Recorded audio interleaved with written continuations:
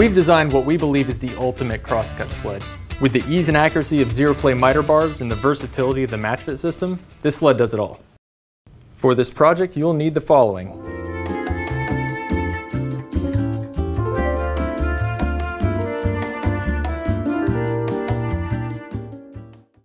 You got all that?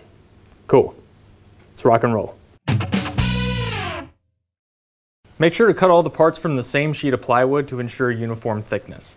Cut a sheet of 1/2 inch thick, void-free plywood down to 20 inches by 30 inches.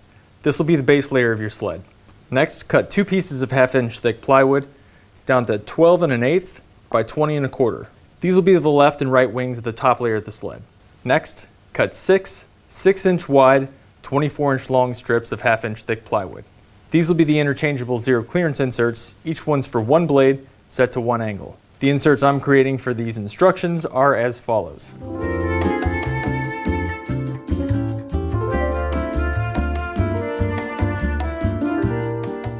Additional inserts can be created in the future for different blades or other cutting angles.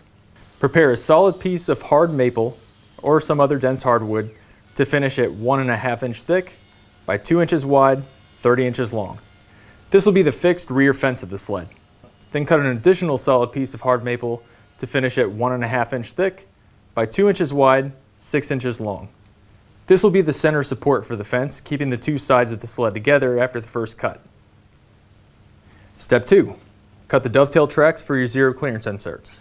We'll need some dovetail tracks in the base layer of the sled so that we can secure the zero clearance inserts with dovetail hardware.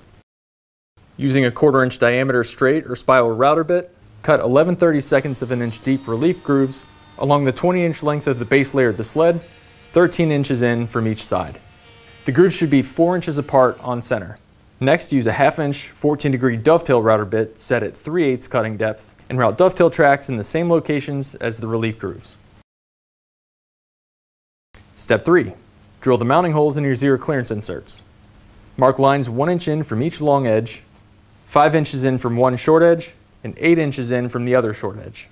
Where the perpendicular lines intersect will be the mounting hole locations. Using a 3/8 diameter Forstner bit, counterbore all 4 holes 1/4 of an inch deep. Next, drill 1/4 inch diameter through holes in the center of each counterbored hole. And repeat these steps for all zero clearance inserts. Step 4. Assemble the sled parts. Thread the dovetail track nuts in the dovetail hardware variety pack onto the screws to the bottom of the zero clearance inserts. Insert the dovetail track nuts in the dovetail tracks of the sled base and line the edge of the zero clearance insert up with the edge of the sled base. Use a square to make sure that the zero clearance insert is square and centered on the sled base with exactly 12 inches on each side. Once square and centered, tighten the dovetail hardware. Next, on a flat assembly surface, apply glue to the sled base on both sides of the zero clearance insert. Use a brush or a roller to make sure you get full coverage. Place the 2 top wings on top of the base layer, flush with the edge of the zero clearance insert.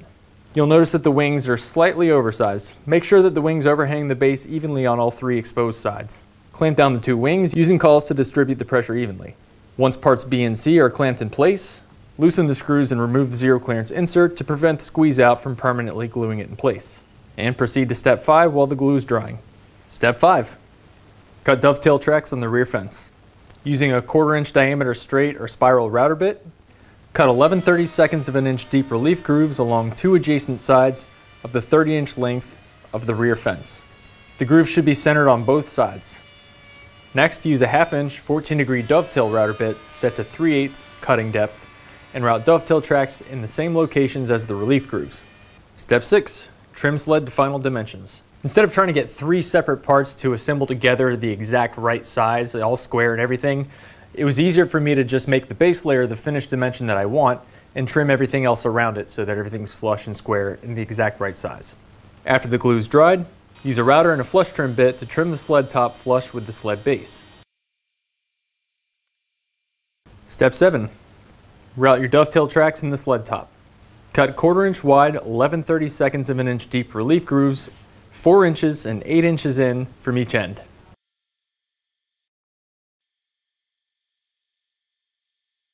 Next, use a 1/2 inch 14-degree dovetail router bit set to 3/8 of an inch cutting depth and route dovetail tracks in the same locations as the relief grooves. If your router table fence capacity is less than 8 inches, You can create an auxiliary fence and take advantage of the full size of your router tabletop. Go to this link right here to watch the video and download the free plans. Step 8. Install the fixed rear fence.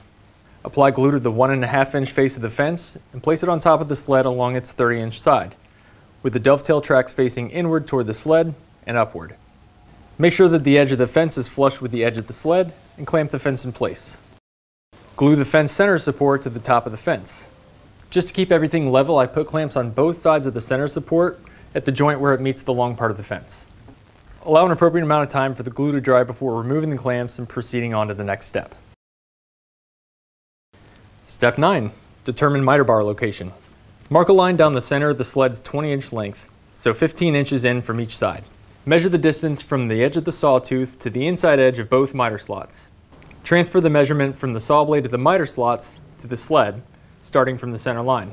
Add 3/8 of an inch to both measurements, then mark lines parallel to the center line on the sled. These lines represent the center of your saw's miter slot and the center of the ZEROPLAY Miter Bars. On the miter slot center lines, mark 5 inches, 9 inches, and 13 inches in from the front edge of the sled. Where the lines intersect will be the miter bar mounting hole locations.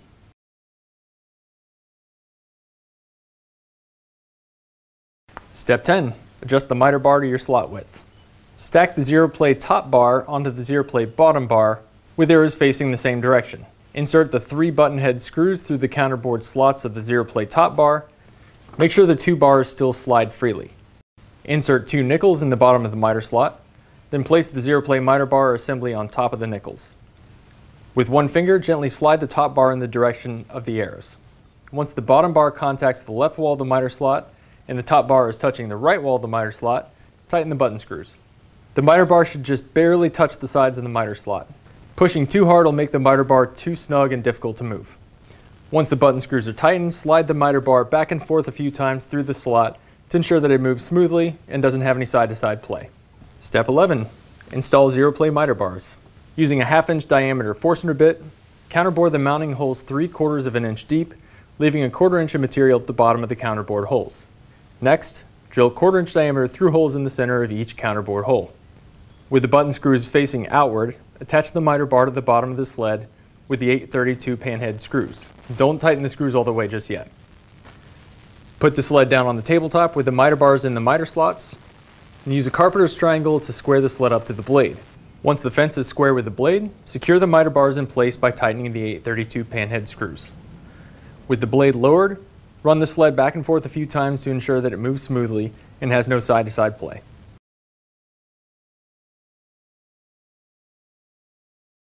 Step 12. Identify and mark zero clearance inserts.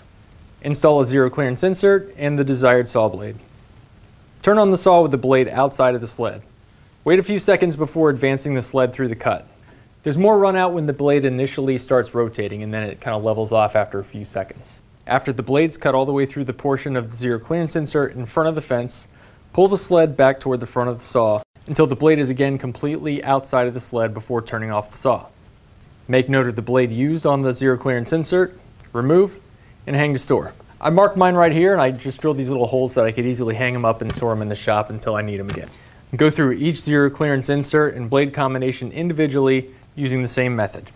Now, I made a bunch of different accessories for this sled, and I'm not going to go through all of them right now, but I did take the liberty of compiling all of them into one PDF that you can download for free by going right here. And that's about all I got for you today. Now, with this sled being modular, there's so many possibilities of all these different accessories and stuff that you can make for the sled. So if you've got an idea and you make an accessory for this sled, we'd love to see it. Share it with us on social media. And as always, we want to see what you're up to. Thanks for watching.